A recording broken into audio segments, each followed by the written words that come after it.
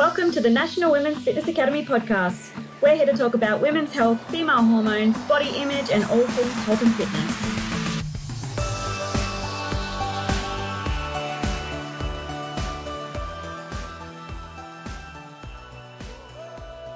Hello, girls, and welcome back to another episode of the Women's Fitness Academies podcast. I'm your host, Siggy, one of the WFA educators and a women's mindset and body image coach.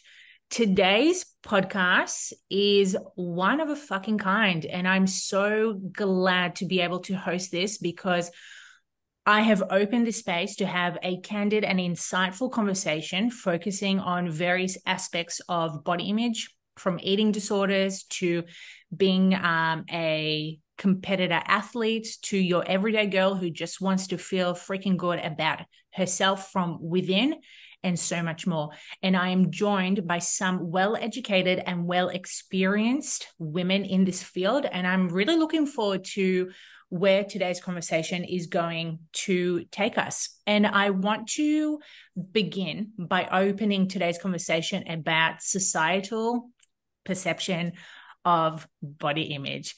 And I know a lot of us could have been impacted by these different aspects of what we should be looking or what we should be doing. And I want to start off with Laura. How has societal perception of the ideal female body changed over the years? And how has that affected and impacted you as a woman today?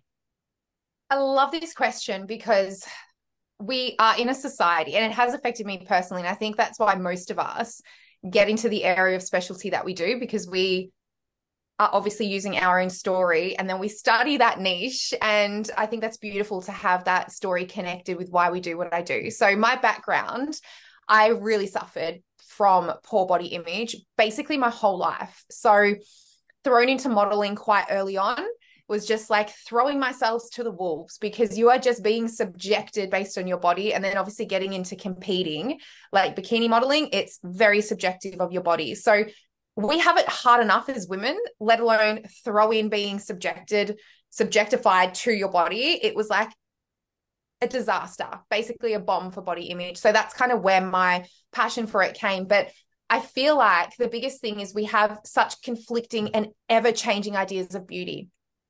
Not once is it ever, this is what the beauty ideal is. It's forever changing. And I feel like that can be really conflicting for women, because we can never embrace our own beauty because society is always moving the post. And I feel like that is a really big issue, because we're never doing the self-love work on who we are, what we have, and embracing being individual, that we might look different, because we're chasing this idea of looking like everyone else with this beauty standard that's we're ever chasing. And I feel like that is what's really conflicting in our brains. So that's kind of one thing that I think is a really big issue. And the second is we have a fear of being different. But how beautiful is it that we all look different? I mean, Siggy, you're rocking your curls. Like, you girls all look different. Sami with her glasses. Like, we are all so different. And we almost fear that. So that's kind of where I would like to kind of just start that discussion. Thank you so much for sharing that, because the pressure of having or wanting to look a certain way comes down to the trends. And like you mentioned, trend comes in and goes. Like, for example, the Kim Kardashian trends, the big butts, the small waist. So many young girls are striving to look that way, but not actually striving to what they're wanting to look individually. They're seeking to look like someone else, but not really being able to do the inner work, going, what do I want to wear? What do I want to look like? Do I want to shave my head? Do I want to have a fringe? Do I want to color my hair blonde? It's always wanting to look as a different type of person. And you know what? Like, it's quite challenging not to, because we're so absorbed by it, especially with social media now. We have it very different. So it's very challenging not to compare yourself to your girlfriend, to a colleague, to a celebrity. And I do feel having that sense of self, and again, that comes through years of work. And as you mentioned, Laura, that self-love, that's where you're actually able to identify what truly makes you happy. Corinne, I would love to know your perspective around this. Yeah, absolutely. This is my entire PhD thesis, so I could talk about body image ideals until the cows come home, basically. But, I firmly believe that the attitudes towards and the feelings that we have about our bodies need to be understood within the context of like our Western sociocultural history. The obsession that we have with our bodies is a uniquely Western preoccupation. This obsession in Africa or Eastern cultures, for example, thinness is nowhere near as valorized as it is in our Western society. And it's more likely than not quite devalued in those societies. And when we're talking about ideal body standards, we're dealing with, like Laura said, a very heterogeneous social construct that has been invented by Western civilization. And it's one that's very fickle. It's readily changeable. And we can see that evolution. We had Marilyn Monroe's curvaceous figure from the 1940s, and then we transitioned into Kate Moss's heroin chic look from the 90s into the 2000s. And then, like you said, Ziggy, with the Kardashians, big booty, small waist, big breasts, like this propensity towards physical change and new body trends is incredibly pervasive, and it just continues to develop. It's not something that stays stagnant, which is incredibly frustrating, because then we're consistently trying to gravitate towards a goalpost that does keep moving. It's never that we can sit and embrace who we are as we are within the body. We're consistently looking for this externalized figure of beauty that is so changeable. If I was to quote one of my favorite philosophers, Susan Bordeaux, culture, particularly the culture that we live in, has taught women to be insecure bodies, constantly monitoring ourselves for signs of imperfection, constantly engaged in physical improvement, or whatever that means. And culture then constantly teaches women how to see bodies in a very specific way, in a way that is not about how we want to see ourselves, but how the noise around us manipulates us into perceiving ourselves. So if I were to consider the biggest contributors to why we struggle with our bodies the way we do, we have our culture on one side, and the way that we have been raised over centuries and decades. And this can go back to even as early as the Industrial Revolution, or even before that to the Renaissance, but also popular culture today, which does a brilliant job, unfortunately, at perpetuating harmful body ideals that then contribute to the struggles that we have. But thankfully, because we also have the capacity to influence populations en masse, we do then have the means to actually challenge and resist that same archaic model. But it takes, people like us, it takes, groups like this to actually vocalize and speak and share and empower women the way that we do with our coaching services, and the way that we do just as we are, because we are really passionate about this topic. But it can change. It just takes a lot of vocalizing and unlearning the behaviors that we have, ingrained for centuries and for our whole lives, basically. Yes, I completely agree with every freaking word you just said. Sami, I know you're very passionate about this topic. I would love to have your input around this. Yeah, look, I really agree with everything that Laura and Corinne have said. I think it is such a big factor in terms of like meeting the beauty standards, but I also think a really big chunk of it is just our innate need as people to want to be accepted, to not want to stand out, because acceptance is kind of safety, I guess. On a physiological level, we don't want to stand out. We're fearful of what other people think of us.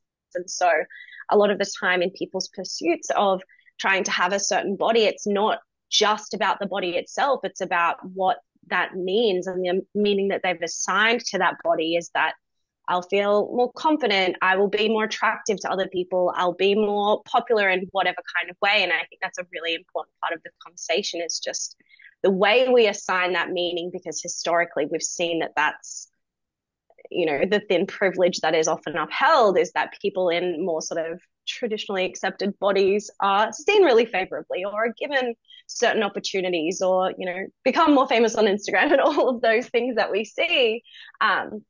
And so that's a lot of the work that I do with my clients, is kind of separating those two parts of it and saying there's a body image part that is about the body and kind of what you're seeing as where you want to be and how you want to feel. But also there's the part that is really about fear of other people's judgments and, you know, unpacking that in itself to say it's okay to not actually fit in. It's okay to have a body that's different from the ideal. It's okay to not have everyone like you or find you attractive, because at the end of the day, those goalposts do continually change. And so what other people see as an ideal body type is constantly changing, and we just can never actually ever hit that target because it constantly moves. And you made such a good point around like the changes that are happening and us wanting to feel safe within knowing that we are accepted by others. Steph, I know you're very big on the acceptance piece side of things, but also in regards to someone who suffers ADHD as well, because I know that piece comes into body image, into eating disorders, and people with ADHD sometimes feel as if they're not accepted or they feel quite different. How does that body image piece come in together with that? Yeah, so let's define body image, because I think a lot of people think body image is about how you look in the mirror. And a survey found that 56% of women and 43% of men are disappointed with their appearance. And what's interesting is in this room, there are so many women of different shapes, sizes, heights, and everyone struggles with it. And I think the biggest misconception is body image is about how you look in the mirror, whereas body image is a mental picture we form of our body as a whole, which includes 4 aspects: how we see it, the physical characteristics, our body concept, which is our attitude towards the characteristics. We also have our body affect, which is how we feel about our body, and then our cognitive body image, which is what we think about our body. And people think if I change my body, then my body image will change, when in fact, it's not that case at all. Your body image really comes down to how you think, feel, and see yourself. And often if you have a poor body image, what you see in the mirror has been proven in research to actually change. So if you look in the mirror and you're thinking, I'm disgusting, I'm fat, and you're having all these negative connotations, you're actually going to visually see yourself as bigger than you are. So I think the biggest misconception is that it comes down to how your body looks, whereas in actual fact, it really comes down to how you think about your body. And just leading it back to mental health or ADHD or anxiety, it can lead to a lot of mental health issues. And then mental health issues can also impact how you look, because I think the core belief it all comes to is I'm not good enough. And that's a big part of my appearance, when in actual fact, it's not. I want to continue and open that conversation around common myths. And I would love you, Steph, to continue debunking some of these common myths around surrounding body image. What is one of the most persuasive myths that you've come across? The biggest myth with body image is that I believe when you look a certain way, you will feel a certain way. Now, I've met many women across the spectrum of body competitors, fitness competitors, women in larger bodies, and it's not how you look. There are women who are what we consider small or fit or toned and still have body image issues. And I ask women, I say, when you were at your smallest, your skinniest, were you your happiest? And quite often it's not. But if they say, yeah, you know, I was so much more confident, I say, but yes, but what did it take to maintain that? What cost did that come at? And are you prepared to continue to live like that for the rest of your life? I can relate to that so much, because for so many years I was literally fighting myself to be the skinniest, smallest version, but I was at my unhealthiest weight, physically, mentally, emotionally, whatever. Like, life was an absolute hell, but yet I was still just focused on having abs, having a small waist, the tiniest legs, you know, having a thigh gap. It's just like, fuck, like looking back going, wow, what was going through my mind back then to be wanting to do that? And Unfortunately, it was the pressure from society. If society is feeding us, you have to be your smallest version to look and to be happy. And it's just like, well, hold on a second. Why? And then once you start, yeah, exactly.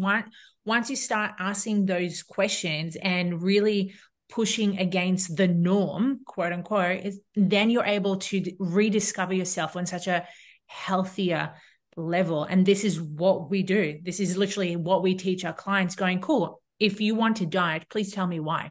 Because if that reasoning is just to be looking a certain way, we also need to make you understand that looking this certain way is not going to last forever. You're going to go through seasons all the time, but your body's changing. Like I'm my largest right now ever, but I'm my happiest. Like, go figure. Yeah, girl. Go figure. Sami, what are some of your common myths around body image? I think Steph's right on the money with the main one of that. Most people think it is about your body, because I've worked with so many people in societally accepted small, thin, slim bodies, even abs, that have so many issues with their body image. And I see people in far bigger bodies who are really embracing themselves. And I think that's one thing that so many people just do get caught up on, is like, okay, but if I hit that goal, if I reach my goal weight, everything's going to feel so much better. And that's certainly not true. But I think second to that is also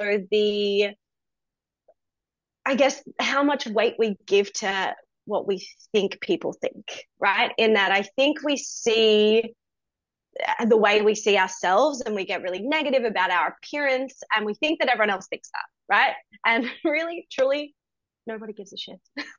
Really, very few people do, at least. I'm not going to say that nobody would ever think a negative thought of someone else's body or say something, because we know that that definitely happens from time to time.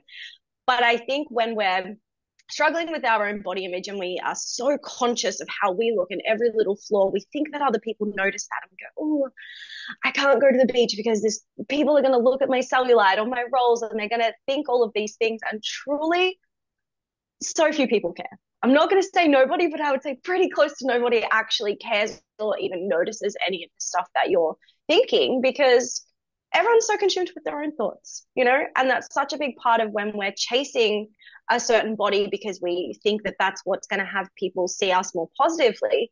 A lot of the time that doesn't even change the way that people see us on a connection-based level. It might be that people notice whether you've lost or gained weight, but they're not necessarily assigning that meaning to it that you are, of whether it's better or worse. So I think a really large part of kind of doing this inner work on body image is to say, I can not like my body and maybe not necessarily be in the body that I feel is my best looking, but I can still see myself positively and separate those two things and say I have so much worth behind me as a person, and I can dislike or not quite feel accepting of one small part of me, which is my body or my appearance, but I can also focus on this other 95% of what makes me great and really make sure that I'm amplifying those positive qualities. Because if you want to look a certain way to be accepted, but you're putting all of your time and energy into this 5% of you that you think is what's going to get you liked and accepted, you're probably neglecting all of the other great parts of you that people already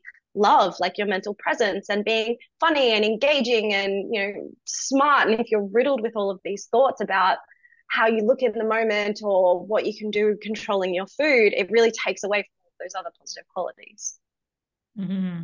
It really does. And it's so interesting that we're having this conversation around this, because too often we'll put so much pressure on ourselves to look a certain way. Again, going back to feeling accepted. And as you said, Sami, like at the end of the day, no one really cares about what we look like. And to be honest, there's been few encounters that I would come across and someone would be like, oh, you've lost weight. Oh, you've gained weight. It's just like, cool. Like what was the point of that conversation? Like, why are you telling me this? Do you want me to acknowledge that, yes, I've gained weight, or like, yes, I've lost weight? And most of the time, the weight that I lose doesn't come because I want it. It comes from fucking stress. Well, that's the other thing, a lot of the time people's weight loss or weight gain is from mental illness, chronic illness, stressful periods, not being able to afford food, and they lose weight. And so when it comes to being praised for losing weight and kind of us seeing that as an objectively good thing. Like, it's not an inherently good thing to be in a smaller body because we don't know what it's taken to get to that smaller body. And so that's why I think such a big part of body image work is not about loving your body necessarily. I think that's a great place to strive for, and I would love for everyone to love their body, but that still has a large focus on, you know, your value in your appearance. And I think really the sort of more body acceptance and body neutrality route is far more helpful in just saying, that's just a part of me and I can not love it, but I can live with it and I can see myself as a person that I love. I can take care of myself in the body that I'm in now. I can eat well, not necessarily to control my weight or anything, but because I care for myself. I can move my body because I care for myself. And I think that's a far better lens to come from.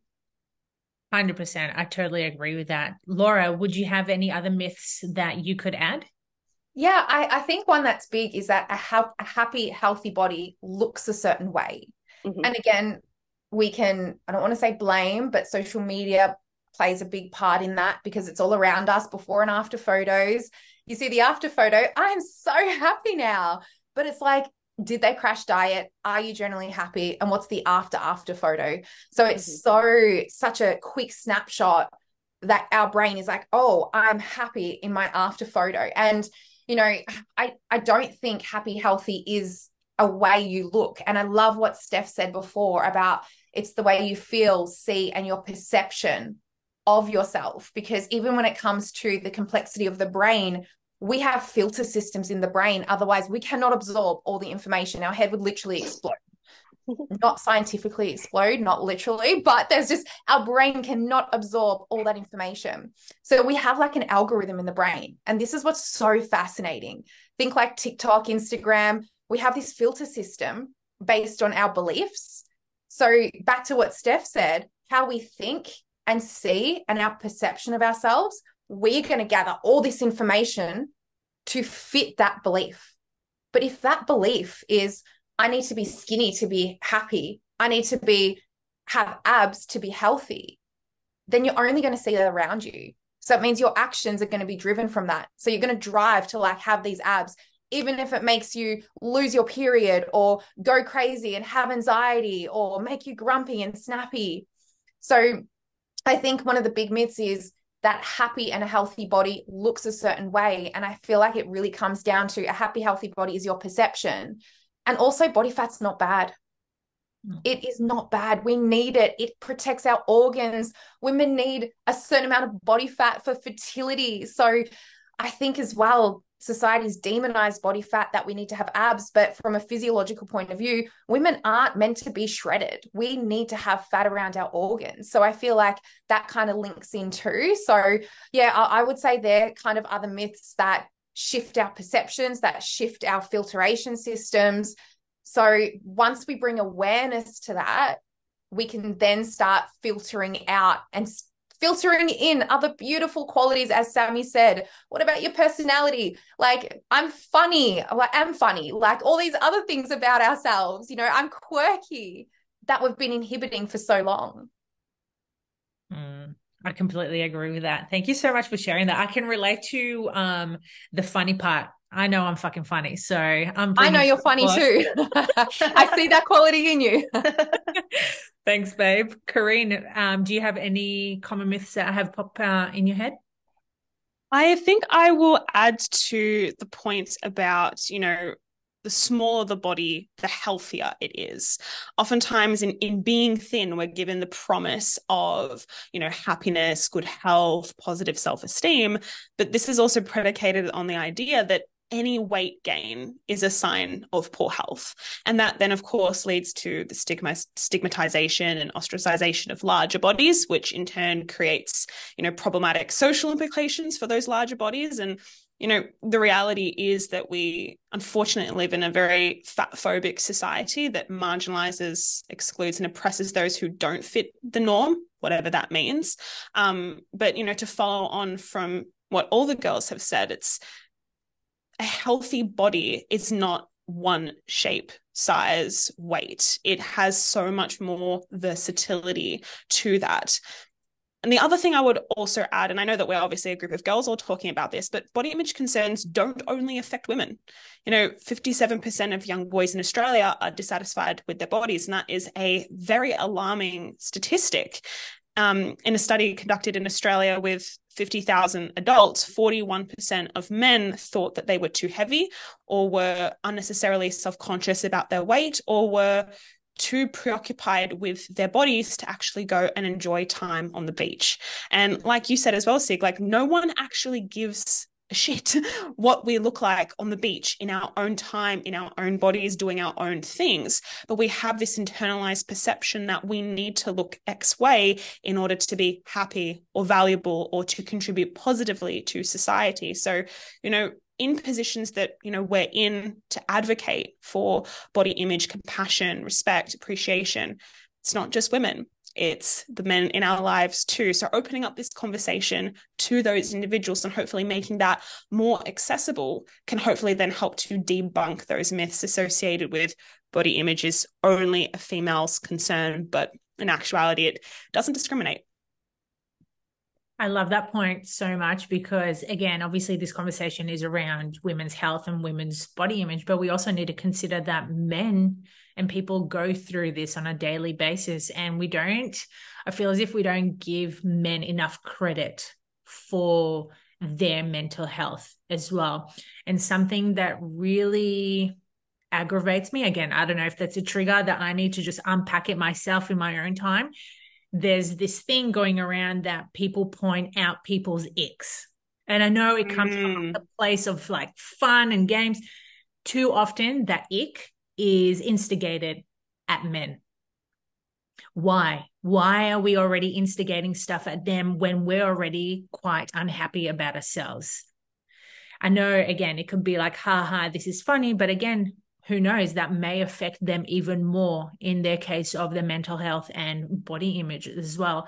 And I'm so glad that you brought that point up because that takes me on to the next question, which is mainly directly to you, Corinne, and obviously us as well.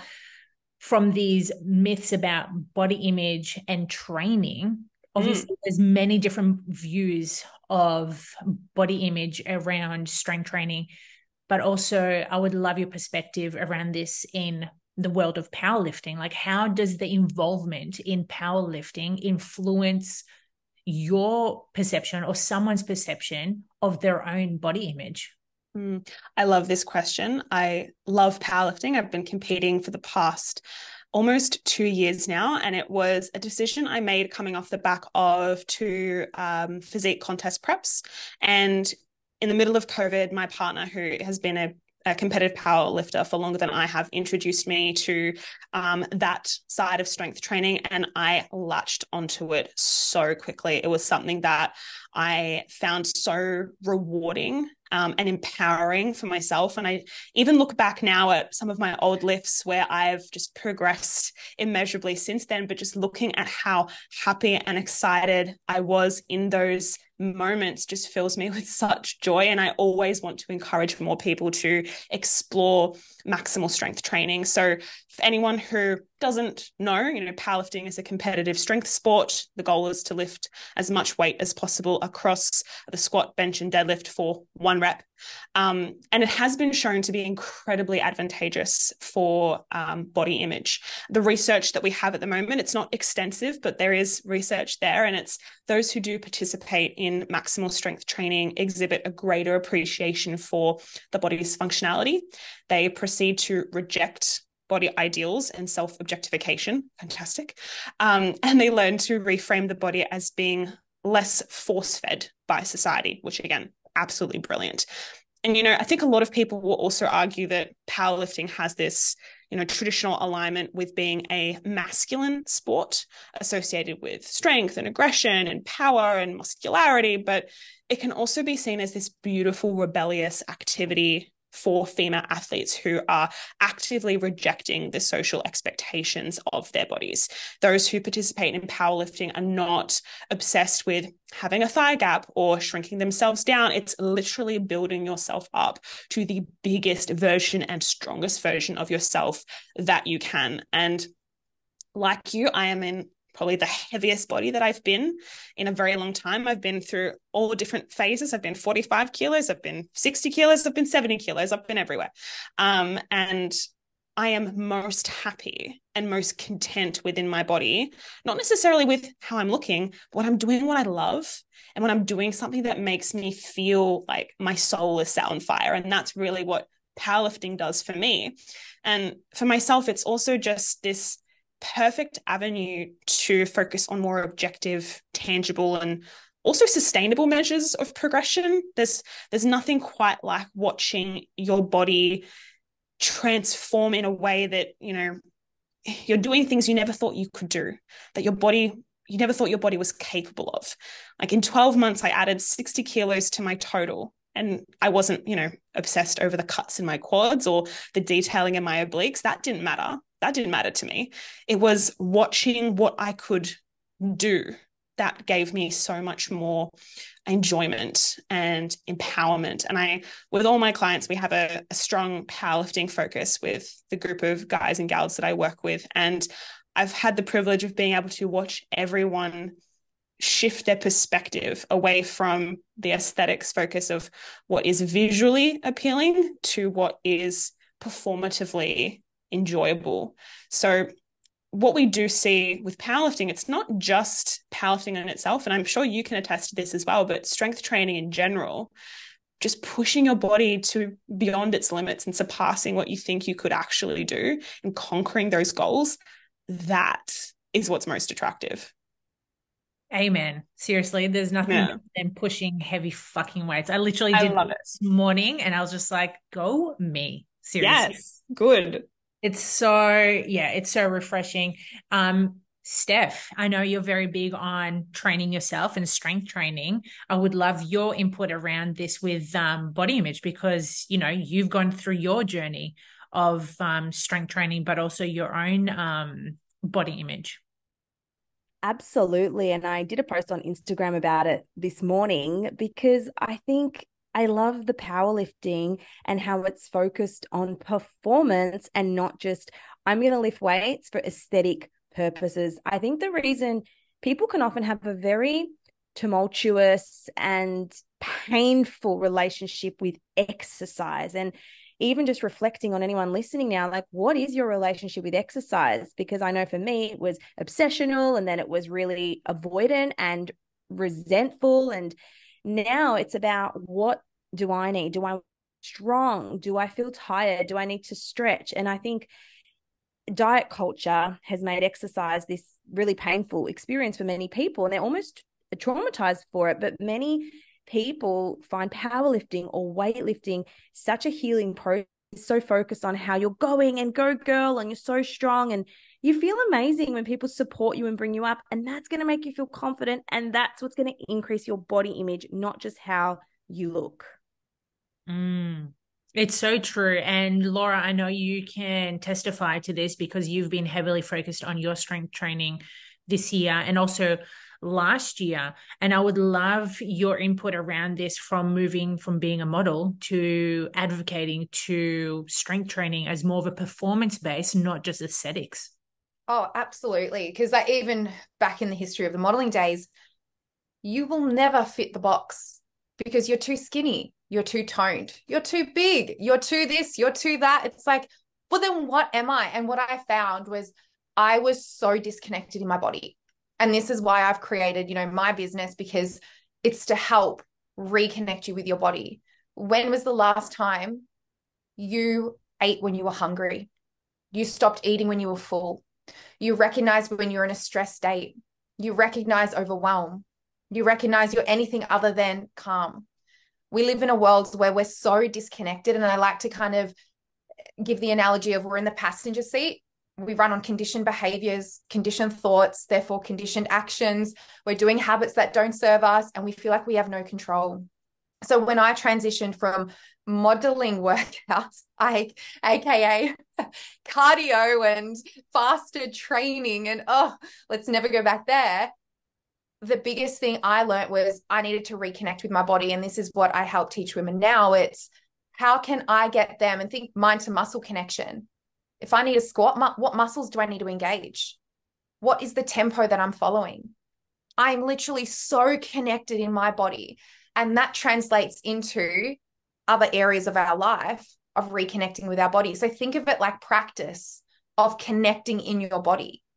And the other, I think, really important component, even if it's not strength training, because I'm really big on variety. If you know me, it's like basketball, which please, I did basketball yesterday. I got 1 out of 50 shots. So don't think I'm a basketballer, but boxing, basketball, running, I think it's strength training is so important, but it's also other types of movement as well. And from a brain perspective, what's really important is how can we shift our mental real estate from just focusing on aesthetics? Because our whole mental real estate, when you're in diet culture, is thinking about restricting food. What body parts don't I like? I look in the mirror, I don't like my tummy. Like, it's constantly filled with this. Whereas when you start learning strength training or boxing and trying to remember 100-part combo, you're strengthening the different parts of your brain, like your prefrontal cortex, and your mental real estate is being filled with other things. And again, that translates into real life because you're practicing thinking about other things and seeing it from like your body in a functional point of view. Like, yes, I can't believe we got that 50-part combo. I'm so stoked. I've got my 22-minute 5K run. And I wasn't thinking about my body when I was doing the 5K run. I was just trying not to die. So my thoughts were, don't die, breathe. Don't run like an elephant, whatever your thoughts are. But that's practicing thinking about other things, seeing your body, as all of you already said, like the functionality of your body. So I think, the key thing here is that mind to muscle connection, reconnecting yourself to your body to practice that so you can hone in on your hunger, satiation hormones, stress management, but also allow for variety so you can practice opening up that mental real estate to learning new skills, learning new sports. And I think that's really powerful too. So we can kind of step out of the box of conditioned behaviors, conditioned thoughts, and conditioned mental real estate. I can really relate to all of that on so many freaking levels. And I'm seeing all of you girls literally like nodding your heads.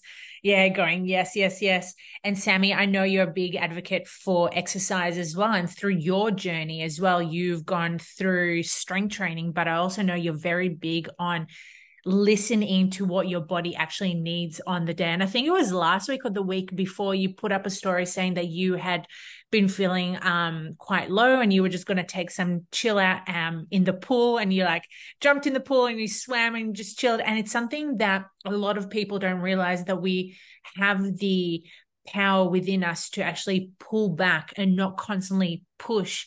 And I would love to know, again, like, what's your relationship and your tips around strength training as well? Yeah, I definitely am a big fan of strength training. It's something that I have done and loved for a really long time. And I went through a couple of years of competing in like bodybuilding shows. So I was like super, super into my strength work. And for me, I think there's been just such a big chunk of my life that I have focused on whatever kind of exercise I was doing. It was based on how my body looked. And that started with just doing a lot of cardio, and then it moved into strength training, and revolving that around the bodybuilding shows I was doing was very much focused on using my training to get my body to look a certain way. So in the past several years, I've really tried to shift away from training to look a certain way and really just focusing on training to feel a certain way. So that could be something different for everyone. And as much as I would love everyone to do a little bit of strength training, because I think it's so empowering and so like such a great way to really appreciate what our bodies can do, it's also not for everyone. And I think that it's just so important to figure out a way that you can move your body in a way that feels good. And that might be one particular kind of training, or like Laura said, it could be different all of the time. And that's really what I try and embrace now more than anything, is just listening to my body each day and trying to move fairly regularly. I usually do around 4 movement sessions a week, but that might be occasionally in the gym.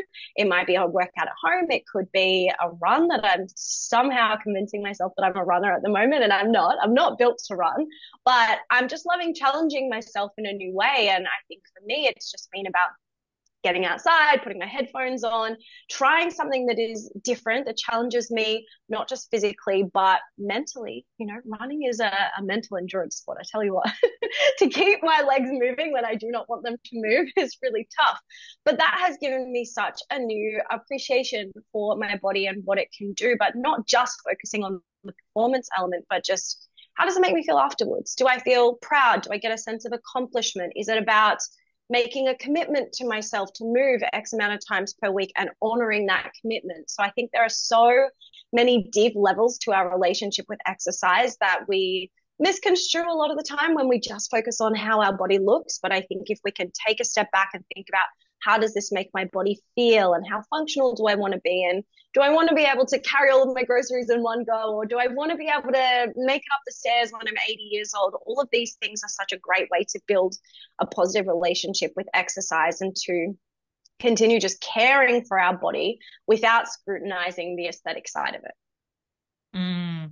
It's so true. And I love the fact that you also opened the conversation around it's not solely just about powerlifting, just about strength training. It's literally about movement itself.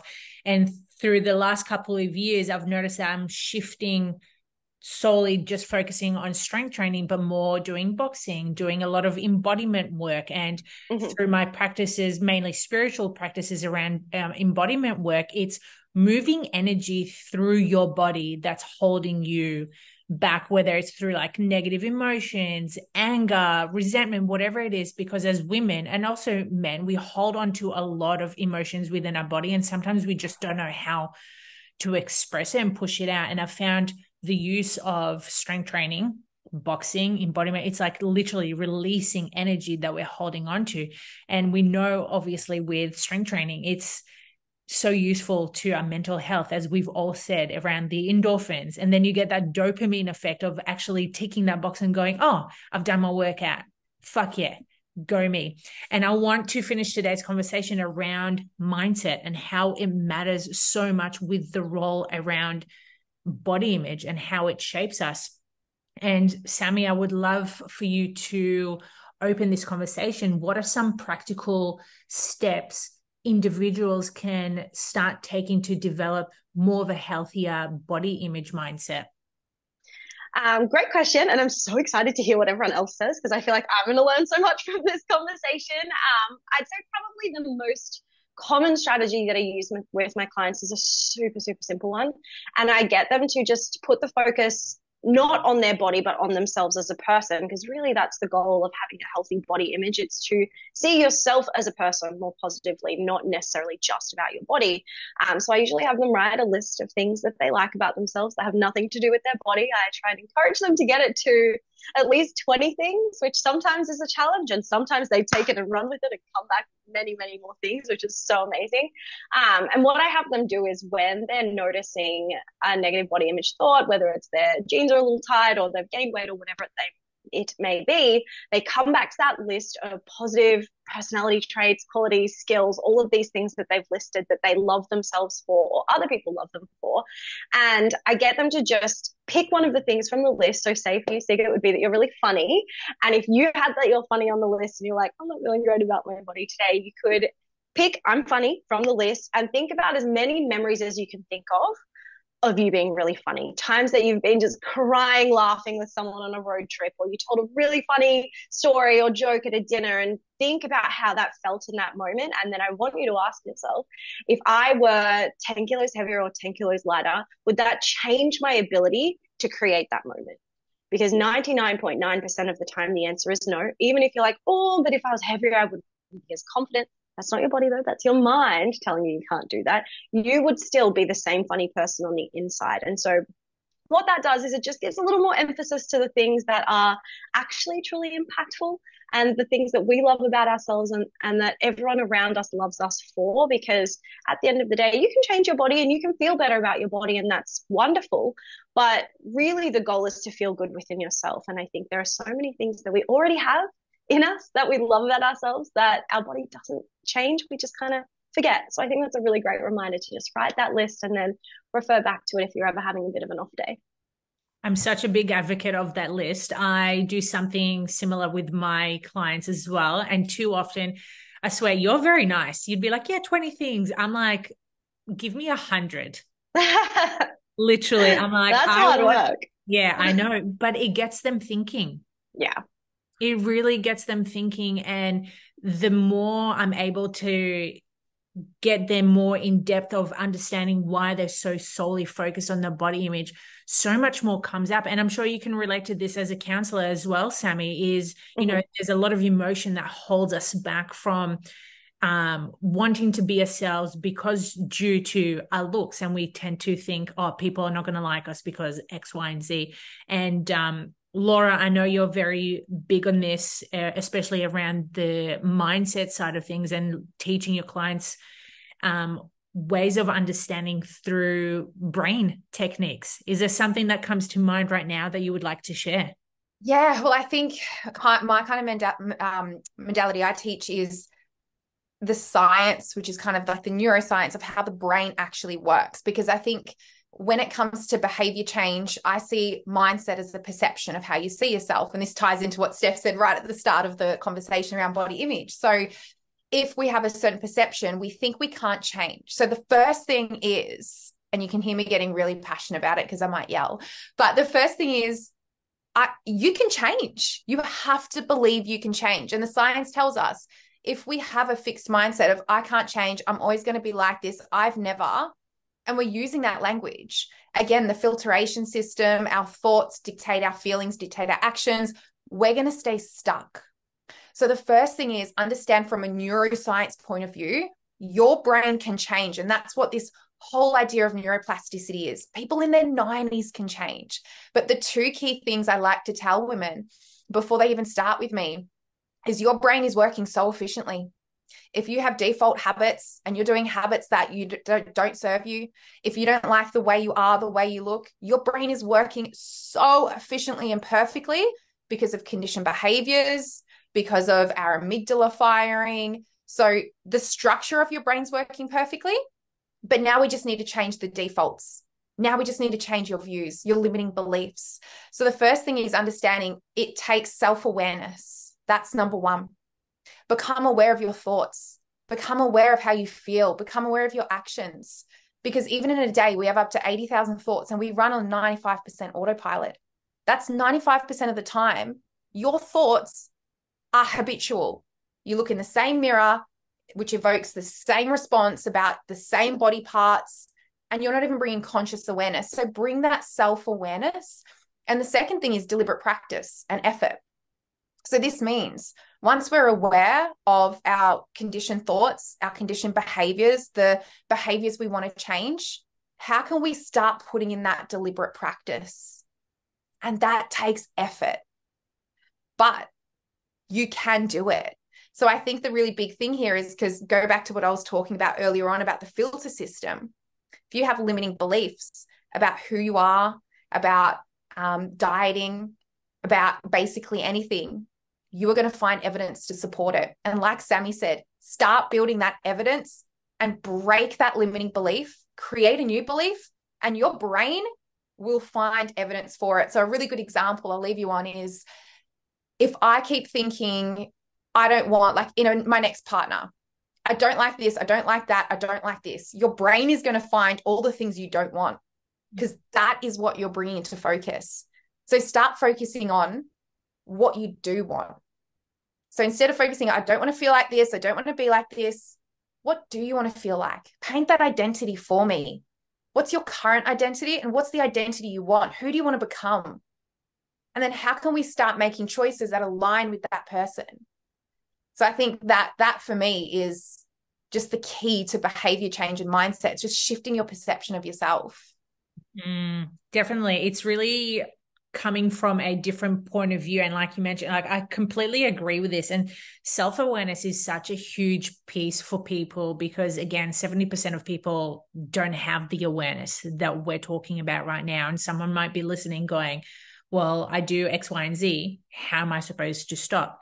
Well, it's going back to what Sami said. It's writing down a list of the things that you do love about yourself and either putting it on your mirror or your fridge or whatever, and constantly reminding yourself. And then Laura, what you mentioned is changing the language. Language is so important. And too often we hear the most common sayings is I should and I can't.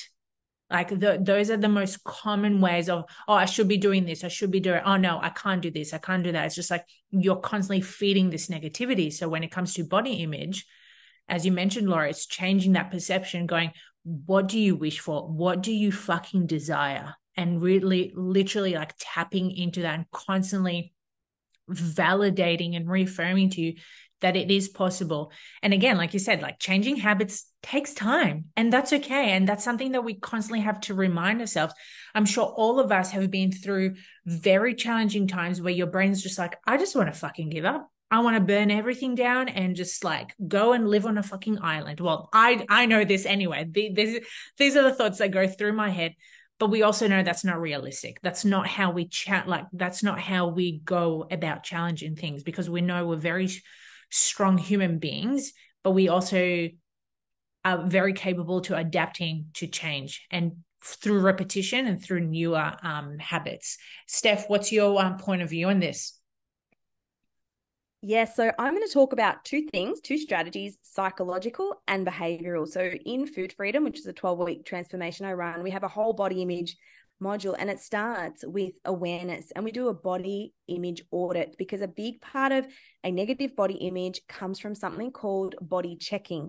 And for 24 hours, I get people to log every time they check their body. When did they touch their collarbones? When did they pinch their fat? When they looked in the mirror, and to log their thoughts. And they are astounded by how much body checking they do, looking at their stomach rolls on their lunch break, looking at the girl walking down the street thinking she's thinner than me. Comparison is a massive type of body and shape checking. So one strategy I get people to do is, instead of comparing yourself to people who are thinner and more attractive, because this is what we do, this is called visual adaptation. And what it means is, if we are constantly looking at people who are skinnier, more toned, more attractive, we think that is normal in our brain, and we see ourselves as outliers and defective.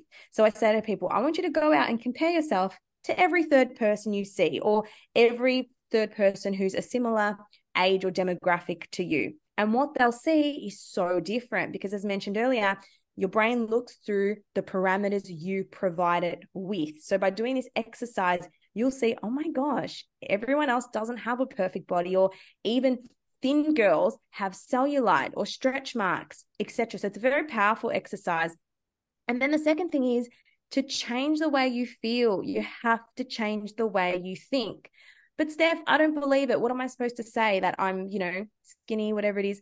No, you don't have to believe it, but it doesn't have to be positive. It just needs to be effective. So rather than saying, oh, I'm so lazy, I didn't go to the gym today, I'm disgusting, say, my body needed rest today and I'm going to go tomorrow, and that's okay. Because effective thinking is what gets effective results. You don't have to be positive all the time. You have to be effective, and hating your body doesn't change it. So we can work on body image resilience and getting better at that on a day-to-day basis. It's such a powerful way of looking at it. And I love the exercise that you get them to do, because too often people don't realize how often they body check themselves. It's really interesting. And too often when you count those numbers, you're like, oh wow, like I'm very focused on my looks like right now. It's just like, how do we change that? How can we adapt a healthier relationship? And you also made a good point. It's not just being positive about it all the time, because again, that's also another element of body positivity, constant like love and light and rainbows and, butterflies. It's just like, let's bring it back to reality. You're not going to feel your best every day. And I love the aspect that you went about it. It's going, cool, acknowledging your worst days, acknowledge your neutral days, and continue acknowledging the good days as well. And that's how you'll be progressing further along that. Sure. Corinne, what are your thoughts around this, babe? I personally like to take my clients through what I consider to be 3 crucial steps to foster healthy body image healing. The first step involves drawing a body image roadmap or a timeline so that they can better understand the full picture of how their current body image understanding came to be. So you're starting with like the first memory that you can think of that impacted your relationship with your body. And this for me, for example, was, being bullied for the size of my nose or the color of my hair. And that was the first instance where I was effectively told, something is wrong with you. And from there, I was then able to identify other plot points throughout my childhood, my adolescence to where I am now, aspects that have influenced how I've come to understand my body. And that helps us understand the narrative that we have created or the narrative that we've fed into as we've grown up. The second involves unpacking the body image narrative by identifying core beliefs that are often attached to an identity story. And as we know, emotional responses are these 90-second reactions. And when not attached to a defining narrative or identity story, they are often very fleeting. So when we start to question, ask yourself what is so bad about this core belief, or what support do I have to demonstrate this negative belief? Where does it come from?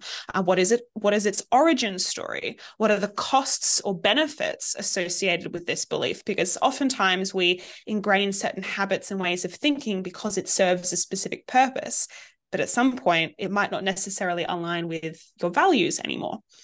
And then thirdly, I also encourage my clients to conduct a values analysis to actually question the narrative that they have created or the narrative that they have fed into.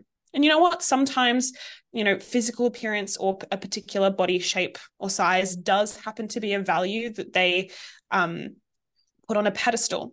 But how much do you value that aspect? Is it only 10%? Is it 65%? Where is that value associated next to, say, your overall happiness and well-being, your mental health, your career achievements, your family life, etc.? Where does that value sit?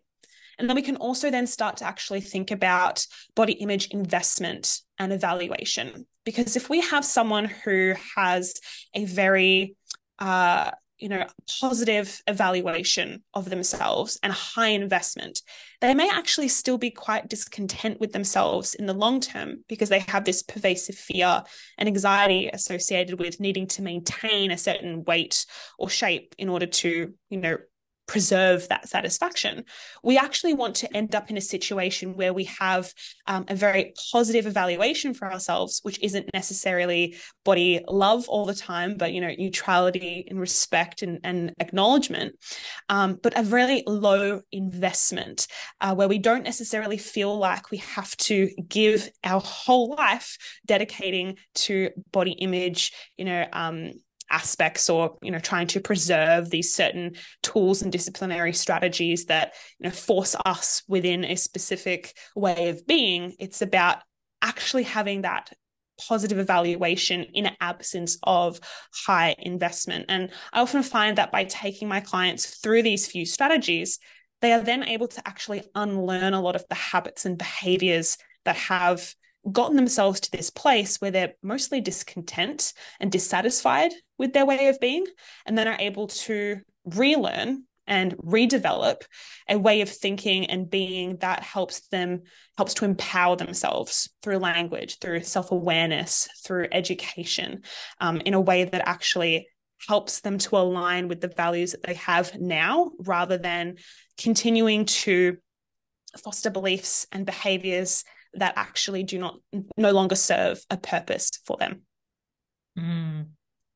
So powerful to be able to have such a positive impact on our clients, to make them reevaluate what their actual core values are around their body image, but life in general. And I respect that so much. And I respect all of your expertise and opinions around this, because there's so much valuable work around this. And I know a lot of this has to do around mindset. And as we mentioned from our conversation earlier on, too often we're not able to have that awareness to tap in and going, what is it that I'm actually wanting to feel like, to be like, and not solely about the looks side of things. So for those who are listening and watching, I hope you have enjoyed today's insightful conversation and have learned a thing or two. I have, for sure. Seriously, like having conversations like these and being able to bring all different perspectives and expertise, it really opens your mind to the possibility of change, but also to adaptability as well, and realizing that body image is not necessarily just the physical aspect, but that it's like the doing, the being, the living. So girls, I want to thank you again so much for your time here. I really, really value it. And for everyone who has been tuning in, if you enjoyed today's episode, please make sure that you screenshot it, tag us at the Women's Fitness Academy, tag us ladies. All the information is going to be in the show notes. And then till next time, be very kind to yourself. And when you notice yourself trying to pick apart or body check, take a step back, pull yourself back and be like, cool, where's the evidence that I am worthy? I am funny.